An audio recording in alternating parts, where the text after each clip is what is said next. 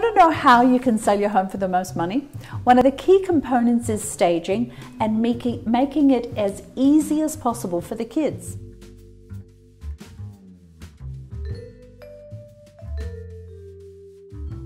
Hi, it's Marcus Collins and Danny Fleming of the MA Properties Online team.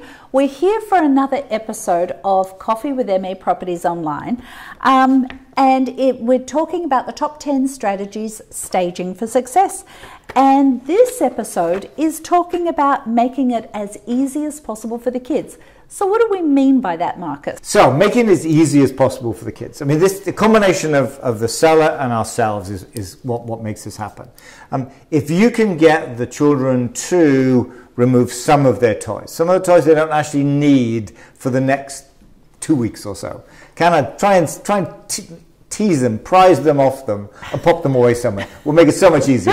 But then, what we do from our perspective is keep it, make sure the timing's there. So what we will do, the staging, what we will ask is that just prior to the staging, you'll put the remaining toys, assuming you've been successful in your endeavor to put some of them away, put those away for the duration of the staging and then the photography.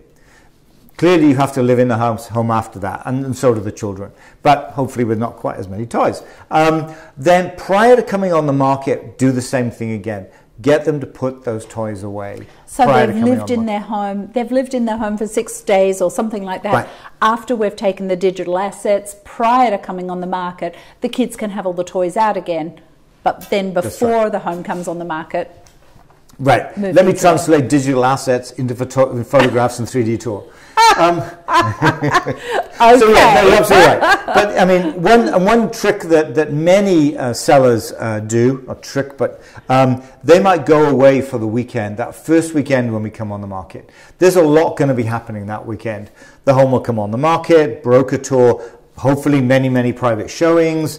We'll have an open house on the Saturday and the Sunday. There's a lot going on Friday afternoon, Saturday and Sunday. So one thing that many sellers will do is they'll go away for the weekend. That kind of avoids the whole problem of going back in the house for an hour, then you have to leave, back for an hour, then you have to leave. Makes it much easier for everybody really, but specifically for the children. So combination of things the seller can do, things that we do in terms of timing, and then perhaps the thing to think about anyway as you're thinking of coming on the market is, hey, maybe we can just go away for the weekend because that'll make it so much easier for everybody. Yeah. So it's really about focusing, making it easy. The whole thing is about making it easy, not just for the children, of course, but for everybody. But they're a key component of that. And making it as stress-free as possible. And if you've got kids that are happy through this whole process, even though it is a stressful time for all involved, it just makes it easier on everybody. So thank you for that. So that was another episode of the top 10 strategies staging for success. If you're interested in any of these sorts of things and have and are curious about different things that we talk about, we do seller seminars once a month. You can find out the information, what the topics are for the upcoming months on our website. And you can also sign up there as well. So we'd love to see you if you can come. So thank you very much. Bye.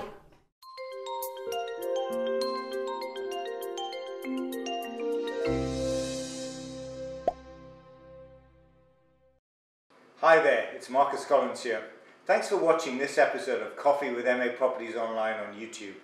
If you want to stay up to date with future episodes, click subscribe just below me or click on this list to see lots of other great videos. Thanks for watching.